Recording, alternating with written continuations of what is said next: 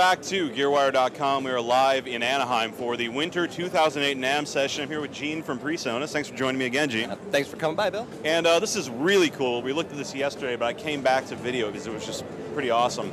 The FireStudio Tube.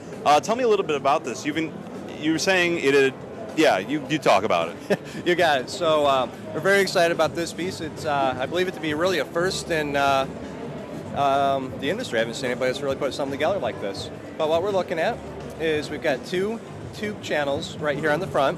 It's a little 12AX7 tube here, and each channel has its own gain, limiter, tube drive, and gain makeup. So, and both the limiter and the roll-off for the channel are defeatable. So the first two channels on the front here, little mini super channels. We then have 8 more XMAX mic preamps on the back of it, giving us a total of 10 preamps at one time.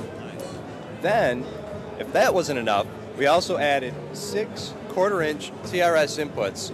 So that's why there's the 15-16, actually giving us 16 analog inputs at one time. 16. 16. You don't have to stack or buy anything else to go with it. 16 analog channels through 1 FireWire cable, and it's going to hit the streets at about a $7.99 price point. That's pretty awesome. We think so as well. You can do all your recording with one unit right here, and it has tubes. Absolutely. So it's going to sound great. You can plug in, a whole band.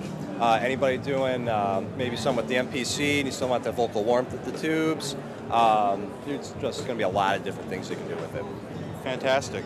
Well, we'll be back with more from PreSonus in a little bit on GearWire.com, and we are live at the Winter NAMM 2008 session. I'm Bill Holland, and this is GearWire.com.